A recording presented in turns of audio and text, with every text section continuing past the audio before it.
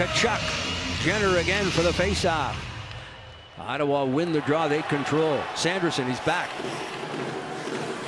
Good to see. They must have had a mouth guard in. Smart kid.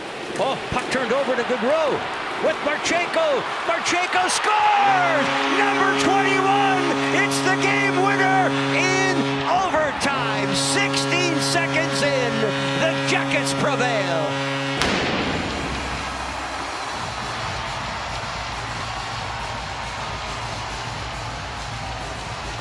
How about that? Kirill Marchenko sends the crowd home. Extremely happy here as John Gillies, big congratulations to him on the victory. But it's a turnover. A little confusion from Stutzle as he loses that puck, and Johnny Gaudreau knows exactly where he's going with that one. Get it to Kirill, and John Gillies hasn't had a victory since 2021.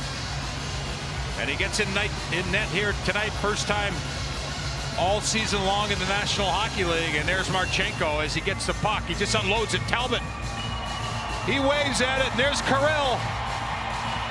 Attaboy. Great job by the Blue Jackets here, Jeff. Coming in the third period, they stayed patient.